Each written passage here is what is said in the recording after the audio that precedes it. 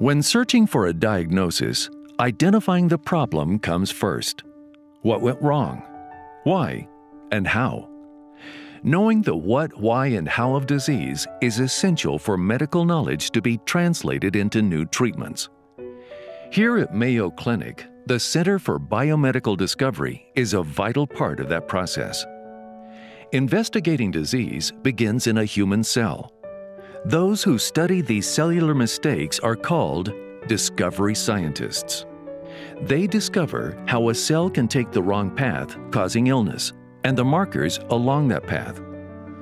With that information, discovery scientists partner with other medical experts to develop breakthrough treatments for unmet patient needs.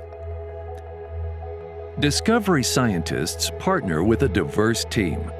They focus on diseases like cancer and fibrosis, as well as cell aging, immunity, molecular nutrition, and metabolism, which are processes within the body. Diabetes and obesity, for example, are diseases of metabolism. They're linked to how cells process the food we eat.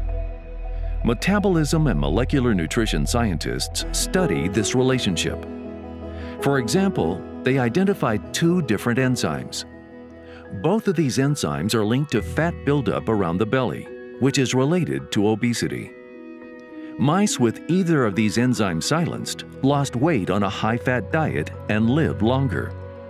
Researchers hope to apply these findings to patients. Another team focuses on the immune system. The immune system is a complex assortment of signals and cells that protect the body. When all is well, immune cells should be watchers, on the lookout for trouble. But when it detects something that doesn't belong, such as a tumor, for example, immune cells have to mobilize to eliminate the cancer. Knowing how to fine-tune our immunity will open possibilities for new therapies in a wide range of diseases, from cancer to allergies. Discovery scientists also study the process of how cells age and change. Old cells that aren't working correctly can be shut down by the body's quality control system. Called senescent cells, these bad apples no longer function, but still broadcast inflammatory signals to the cells around them. Scientists on the cell aging team are experimenting with removing senescent cells, hoping to find new therapies for chronic inflammatory diseases such as arthritis and other age-related ailments. Another disease focus for scientists is cancer. Normally, your body only creates new cells when needed. But sometimes, chemical signals or genetic mistakes disrupt this process. Cells begin to divide uncontrollably, forming tumors that may become cancerous. Cancer cells can also escape the tumor and travel to other parts of the body. Scientists work to identify the mechanisms that contribute to cancer development and its spread, so they can discover new therapies and drugs to stop it. Discovery scientists also investigate fibrosis, the scarring and thickening of tissue that occurs when the body's normal healing response goes haywire. Cells called fibroblasts produce fibers that rebuild the structure of tissue.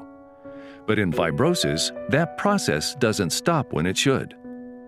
Fibrosis can affect almost any organ in the body, but in the lungs alone, fibrosis is the cause of as many deaths annually as breast cancer by some estimates. By determining what drives this process, researchers hope to provide treatments where there are none today. By starting where disease begins, in the cell, discovery scientists and the Center for Biomedical Discovery work across medical specialties to speed development of new treatments.